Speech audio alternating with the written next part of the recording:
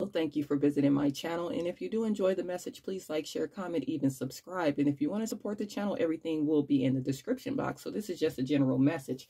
So with this high priestess energy and this gossip, somebody is watching you online. This person could be making a bunch of fake accounts to see what you have going on. Because if you see here, she's holding her laptop here. So they could be making secret accounts. This person sees that you have a overflow of abundance in your life right now, and that you're in this Nine of Cups energy here, sitting here real pretty, unbothered, wishes being fulfilled. And this person wants to come in with this Queen of Cups energy here. This person wants to give you their cup now. They want to make sure you have the 10 of Cups. But this could be a Cancer, Pisces, Scorpio, or you could be that sign. But yeah, this person is watching you, and they see with this Three of Wands energy, they see that your chips are coming in, and now they want to get in on that energy. They want to come in with this Two of Cups energy, and they want to offer you some kind of relationship, some kind of partnership. But if you can see on this card, one person is standing in water and the other one is on land.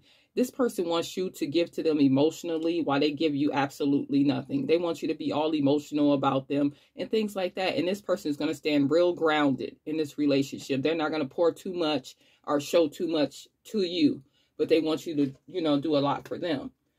So I do hope that you did enjoy the message. Thank you.